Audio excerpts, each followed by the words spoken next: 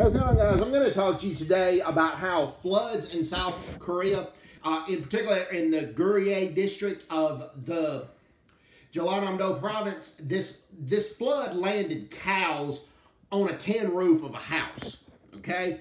And it was 9 cows that ended up on the tin roof of the house after the flood. The floods have particularly, and this heavy rain has particularly devastated South Korea's farmland, so President Moon Jae-in, I believe, needs to enact a stimulus to help clear the debts of several farmers, because this is really going to hurt South Korea's farming economy. And South Korea's already been experiencing a shortage of farmers even before these floods happened.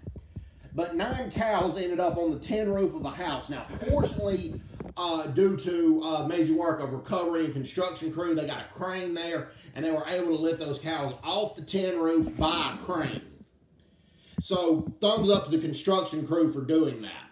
And the Telegraph reported on this, so it wasn't just the Inquirer that reported on this, and the Telegraph provided pictures, so this really did happen. So, whoever's doing well, take care, God bless them, bye-bye.